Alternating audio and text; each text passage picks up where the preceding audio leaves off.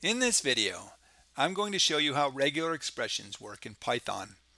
The video is based on Pankaj Parashar's article entitled Regular Expressions in Python, which is available at the URL shown here. The first thing we need to do is import RE, which is the Regular Expressions module. Pankaj provides a lot of great examples, which I'll show you, but before I show you those, I want to show you two functions of the RE module and two simple functions I've written to help understand our examples. First, the search function.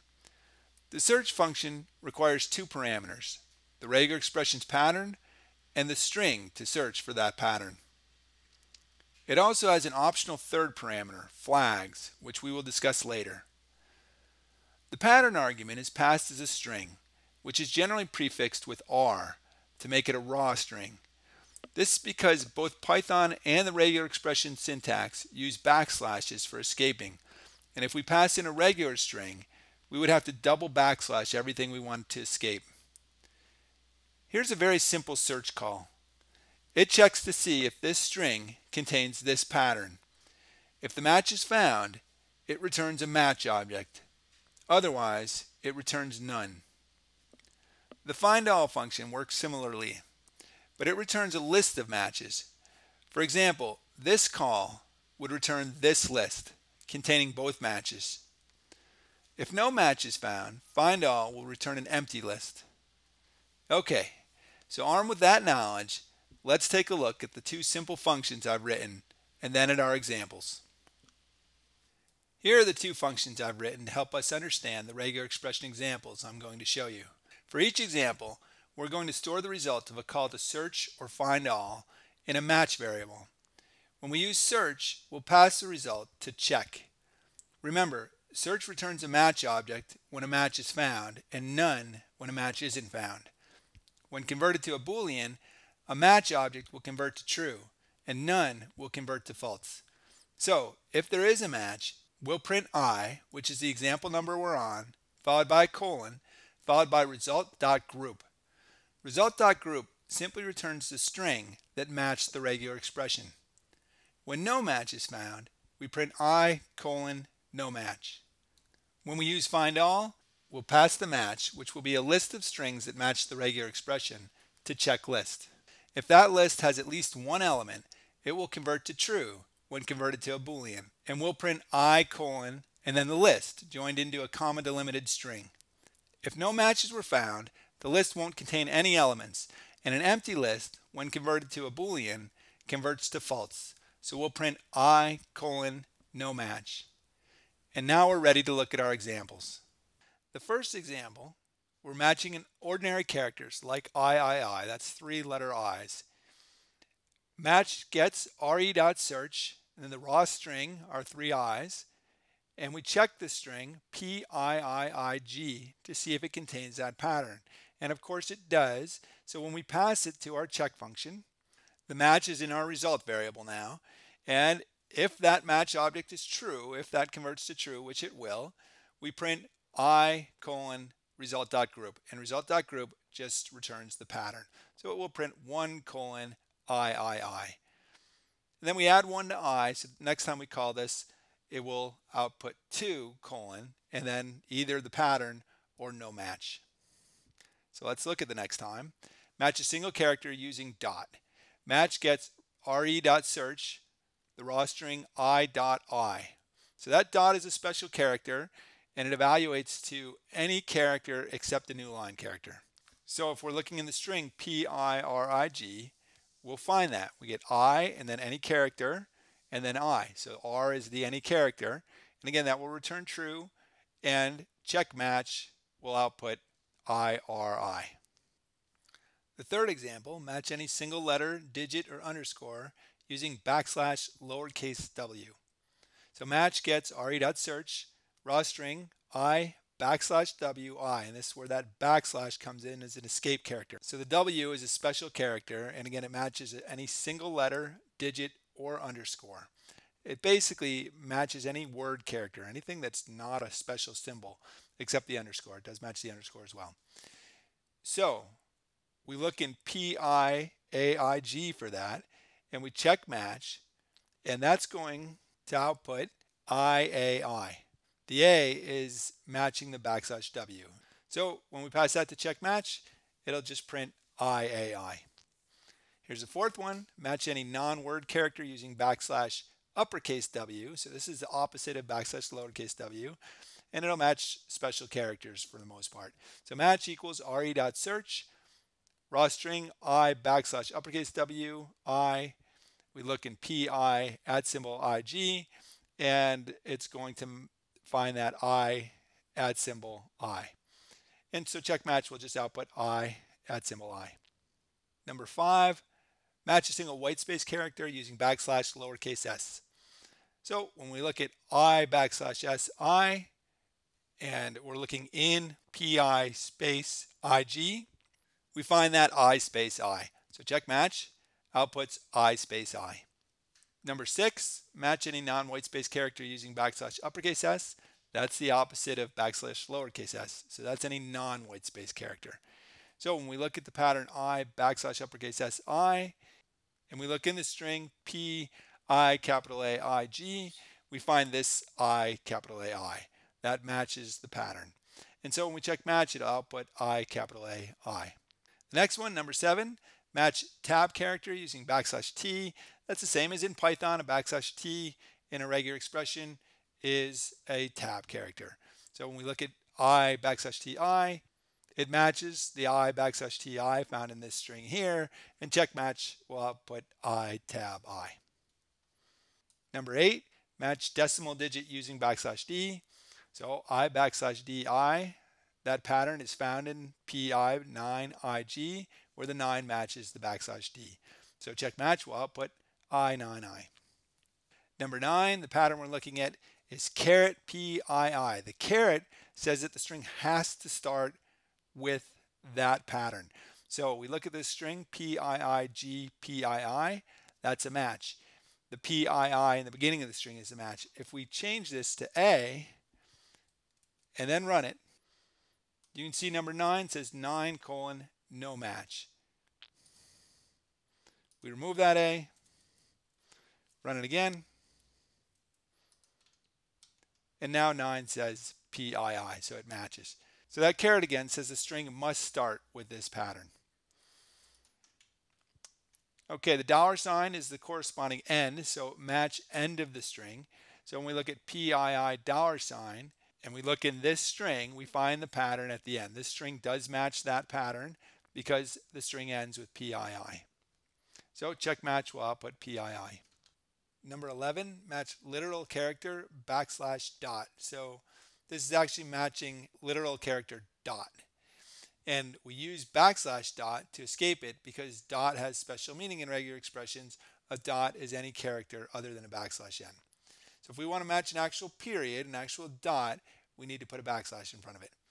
So when we match this pattern, we're looking for this pattern, backslash dot IIG, and we're looking in this string, PII dot IIG, we find the pattern right at the end. There's the period followed by IIG. So when we check match, it will output period IIG. Number 12, match any character in A, comma B or C, or in A, B, or C. Here we're going to use square brackets. So the pattern looks like this: P, open square bracket, ABC, close square bracket, G. This ABC within square brackets, it's looking for one character that is in this set. So when we look in PBG, we find a B character, and that is in the set. So when we check match, it will output PBG. Number 13, match any decimal digit between 0 and 9. This is the same. We're using square brackets again, except this time we're using a range. So we say P, or the pattern is P 0-9 within square brackets, G. So the character after P is any digit between 0 and 9. P7G qualifies. So when we check match, it will output P7G. Okay, numbers 14, 15, and 16 demonstrate that when you include a dot or a period within square brackets, you don't have to escape it. It's always a literal dot. So the pattern here is P followed by a character between A and Z, lowercase a and Z, or a dot, and then the letter G. So PIG qualifies because I is a letter in the range lowercase a to z. And so that first one, number 14, will output pig. Number 15 is looking at the same pattern, but we're looking in the string P7G. If that period were a special character, meaning any character, this would qualify. But this shows that when the period is within square brackets, it is no longer a special character. It's looking for a literal period. And so P7G doesn't qualify. So this will output no match. And the third one, number 16, again, using the same pattern, we look for P period G. And that does match because we're looking at the literal character period. So this will output P period G. Okay, number 17 and 18, when we use a caret within a set or within square brackets at the beginning, it negates that set. So when we look at P, open square bracket, caret, lowercase a to z, close square bracket G, that second character, the character between the P and G, has to be anything but a through z lowercase. So P7G matches because 7 is not in the A-Z set. So when we check match, it will output P7G. The example below that, number 18, we'll look at the same pattern for PIG. I is in the A-Z set, and since it's negated, we're looking for something other than A through Z, and so PIG will not match, and this will output 18 : no match. Number 19, match one or more characters using the plus symbol. So the pattern is PI plus G. What that means is that the I can be repeated. So when we look in this PIIIIG and check match, it's going to find those 4 I's as a match, and it will output PIIIIG.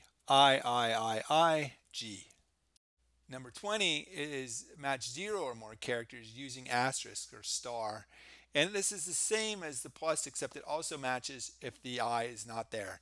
So when we look at the pattern PI asterisk G, the string PG with no I will actually match. And so this check match will output PG.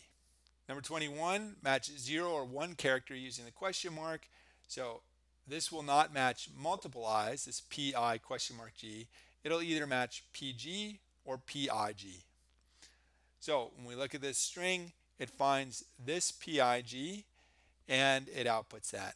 Now if we were to use find all in this case, it would find this PIG and it would also find PG here. Let's change that real quick. Find all. And instead of check, we'll use checklist. And when we run this, you can see 21 matches pig, comma, PG. So both of those are matches. When we run it without find all, the original way, 21 just matches pig. It just finds the first match. We'll show that again in 22 and 23, search versus find all. So we're looking at a string, purple, space, Alice at google.com, comma, blah, monkey, space, Bob at abc.com, space, blah, space, dishwasher. That's our string. So our pattern here is the pattern for an email. The first set there in square brackets is backslash lowercase w, which is any word character essentially.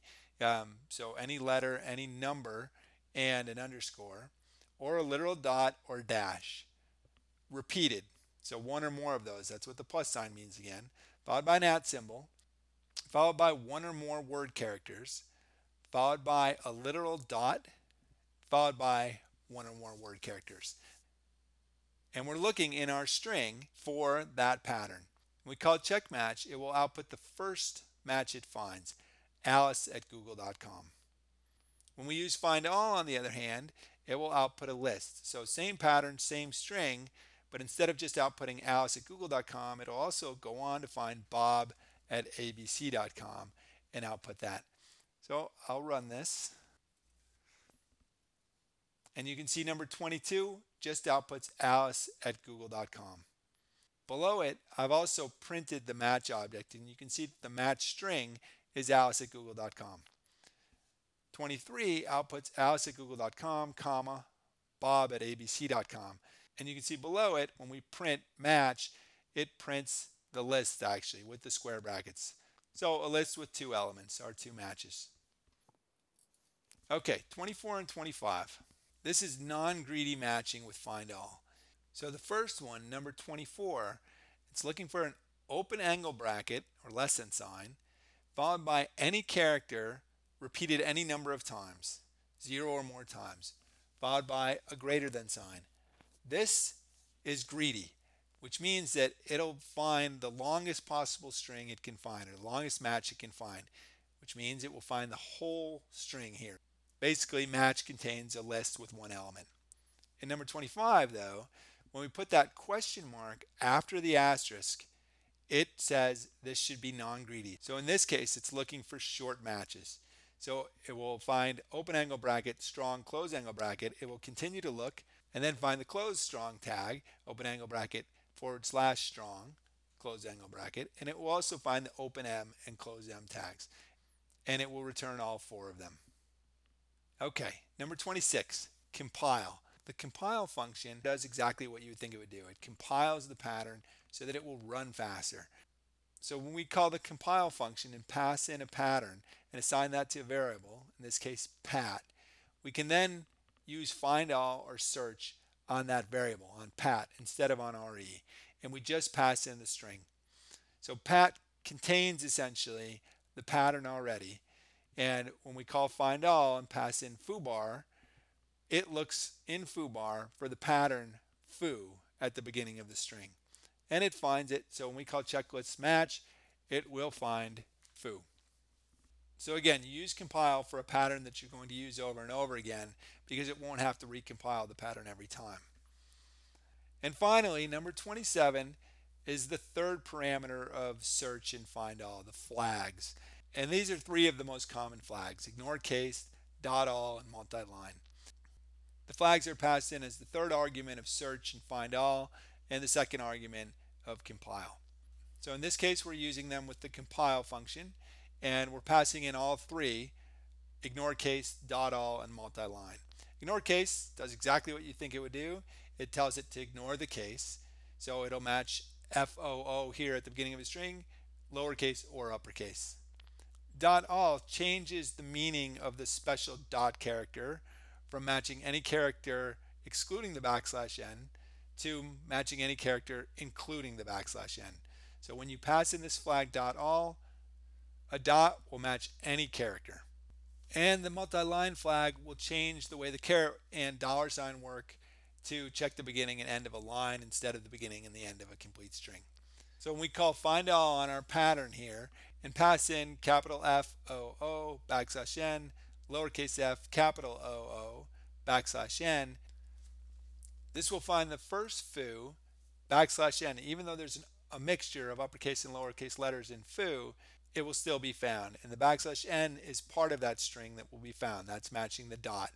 And then it will also find this next foo \n. So both of these will be found, and you'll get a list of 2 strings, foo \n and foo \n, with the foos with mixed case. I hope you found this helpful.